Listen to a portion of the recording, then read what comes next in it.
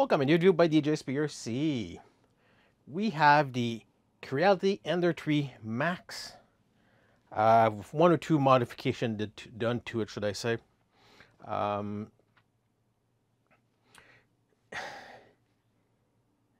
If you did follow a little bit of the videos I did on this printer here, it has a direct drive from Creality. It's a Sprite.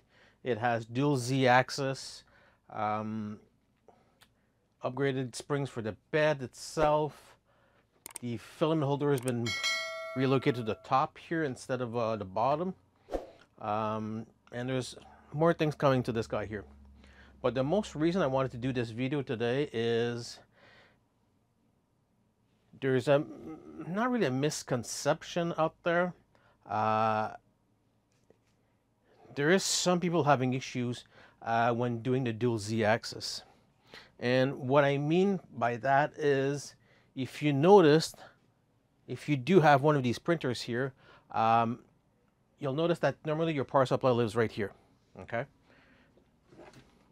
If I grab a power supply, it's supposed to live right here. And when it's living there, basically it is bolted to the printer here by these two bolts. When it is there, the physical chassis of the power supply is grounded to the chassis of the printer itself. Now,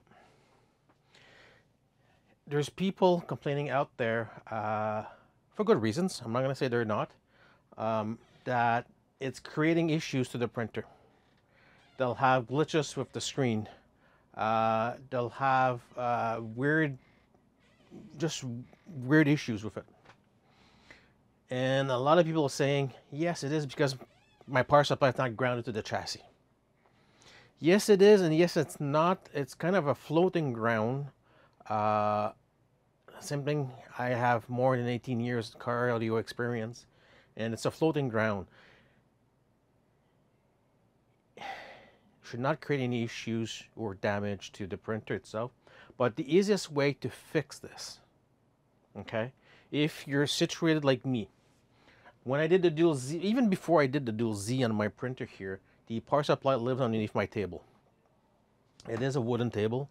I just didn't want clutter in front of me.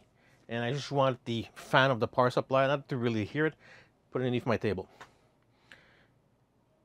But if I take my multimeter, okay, and put it to continuity, for sure when these two here touch, you won't hear it.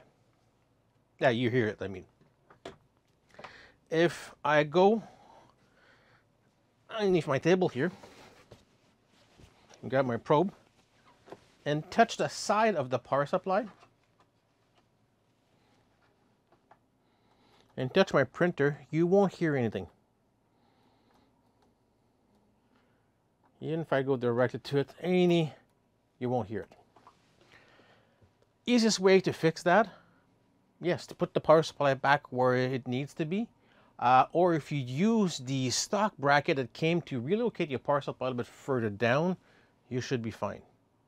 Now, if you can do like me, basically remove the power supply, put it somewhere else, easiest way is make yourself a wire, bolt it on the side of your power supply, okay? One of the holes that's that can mount it right here. Just make sure not to grab it too long of a screw that you screw inside the power supply to damage it, okay?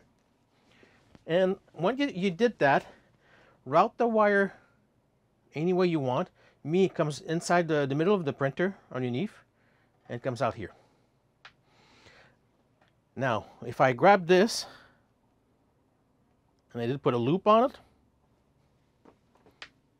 let's go opposite, lift this again, touch the side of the power supply, and you'll hear it. That means it's grounding itself.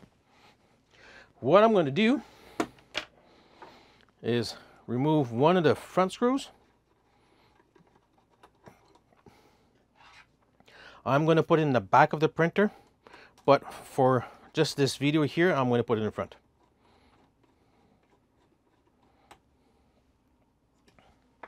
Okay. Now, power supply is underneath. Wire comes in the middle on my table, comes on the side here, ground itself to the printer. Now I'm going to grab my multimeter again.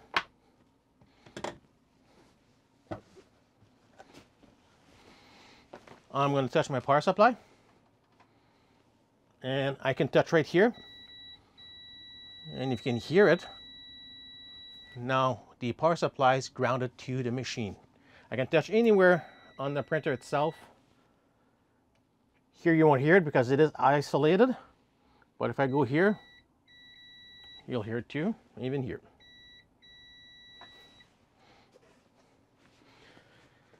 Now again, what this does completes the ground circuit of the power supply. If you're not having issues with your power supply, with your printer glitching on you, keep it the way it is. Mine's been that way for what, 2.5 years, never had issues. I had somebody comment and asking me about this question, and decided to make a video on it. Like I said, what I'm going to do is I'm going to grab this guy, put it in the back of my printer. Like I said, I don't need it, don't have issues with mine, and I'm even upgrading the board on this machine soon too, to a big tree. But again, like I said, the board inside itself, it is grounded to the power supply, because the power supply feeds power to it. It's the physical board that's not grounded to the chassis. There is 2 pins, they're welded, that's not the greatest to make a ground. Physical, the chassis doesn't really need to be grounded, but it helps. The only thing that happens once in a while, if I do have carpet in this room, and if I'm statically charged, I'll touch the side here, and it will glitch a little bit my screen.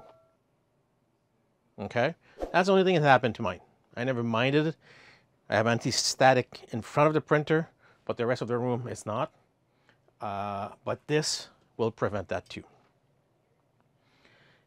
Now, if you guys have any comments or questions, post them below. I'll be glad to answer you. And don't forget to hit that subscribe button. I do appreciate it. And that like button too. It does help the channel a lot. And like I said, I'm going to put this in the back. That way you don't see a wire in the front here. And that's it. Thank you for watching.